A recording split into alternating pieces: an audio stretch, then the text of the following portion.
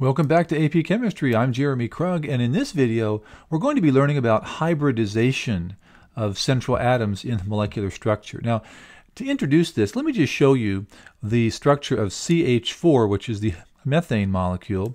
Now, if we start to look at that, here's the periodic table, and we know that carbon would be in the middle. It has 4 valence electrons associated with it, 4 hydrogens around it. Each one of those has 1 valence electron associated with it. So when you draw the structure, it's going to look something like this. This is a very basic and essential structure that you'll learn in AP Chemistry. Now, this looks very fine, but when you start to examine this a little bit closer, it may seem that there's a problem with this structure. Carbon is making 4 bonds, with these different hydrogen atoms.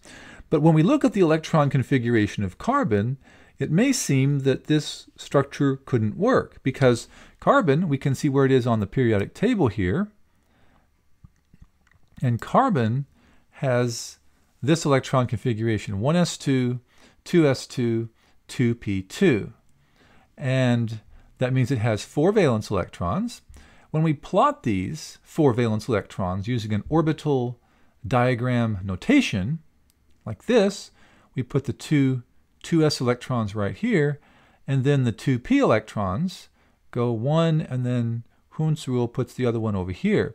So when you look at this structure, it really looks like we only have 2 electrons that are available for sharing purposes. There's one here, and there's one here. So it might make us think that carbon can only make 2 bonds. Or can it make 2 bonds, or can it make more than that? Because according to this, it looks like it can only make 2. Well, there's something that carbon has to do in order to make more than 2 bonds, in this case 4 bonds. And that is something called hybridization. CH4, that the carbon specifically in CH4 has hybridized orbitals. So this is what it looked like before. Well, something happens. These 4 orbitals undergo a hybridization. So they kind of, become somewhat the same thing. And all 4 of these will meld into each other and make these, one will go into each of the hybridized orbitals.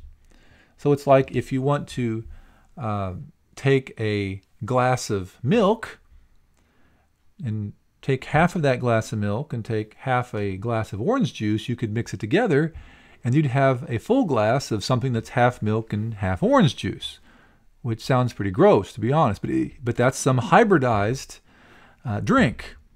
It's half OJ and half milk. Well, that's kind of what's going on here. We have a hybridization. It's 1 part S and 3 parts P.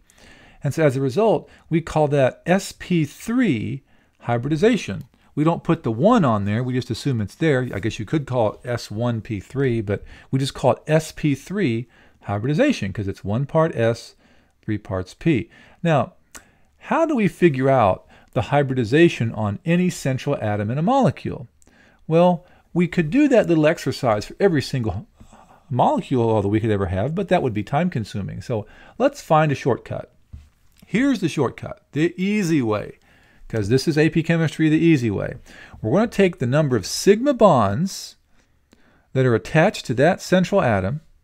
We learned about sigma bonds in the last video, don't forget. We're going to add that to the number of unshared electron pairs that are on that atom. And we're going to get a number between 2 and 6, most likely. And if the number that you get is a 2, the hybridization is sp. If the number is 3, it is sp2. If the number is 4, it's sp3. Usually on the AP exam, they will keep it to those 3 hybridizations. They will not go beyond sp3. But your chemistry teacher and your chemistry textbook may want you to go beyond that. If the number is 5, it would be sp3d, because you see there are only 3 p orbitals. You got to go on to d after that. If the sum is 6, then the hybridization is sp3d2. So that's how you do hybridization. By the way, you have to learn that. Okay, that's not going to be given to you on the AP exam or a test. You're going to have to know how to do that. And have those learned. So let's try a few examples here. Let's determine the hybridization for each central atom in these molecules. We'll start with silicon dioxide. I've already drawn the structure for you. So once again, how many sigma bonds are attached to that central atom right here? Well, there are 2 double bonds, and don't forget, like we learned in the last video, every double bond is a sigma and a pi. So we have 2 sigma bonds here. That's 2. And are there any unshared electron pairs on the central atom? There are not, so that would be a 0. Well, 2 plus 0 is 2. And the hybridization that goes along with 2 is sp. So that's the answer for that one, sp hybridization. Let's try water, H2O. Now, we've drawn this before, but let's take a look at the hybridization this time. So we have 2 single bonds here. Each one of those single bonds is a sigma bond. So I'm going to put a sigma for each of those. And we have 2 unshared pairs, one here and of course one there. So we have 2 sigmas plus 2 unshared pairs.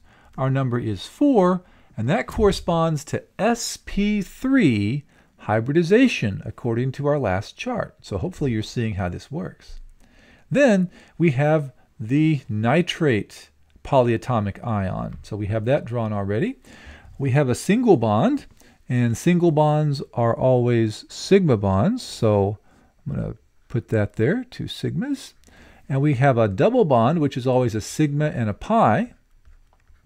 So we have 3 sigmas attached to the central atom. There are no unshared pairs on that nitrogen, are there? There are others over here, but those don't count.